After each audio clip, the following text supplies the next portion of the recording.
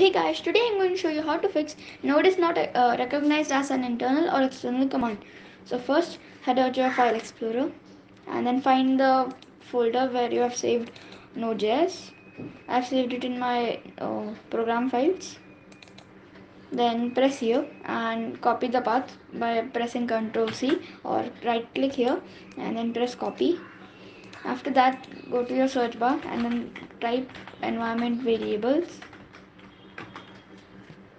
After that, you'll be on computer name. Go to the advanced section, then click on environment variables. Then under system variables, double click on path and press new. Then paste this path. Then click enter.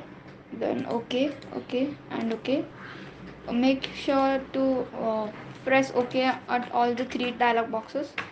Then let's head over to our command prompt. Then type a node -v. You can see our version is being displayed. So hope you enjoyed the video. If you enjoyed the video, be sure to like and subscribe. See you in the next video. Until then, bye.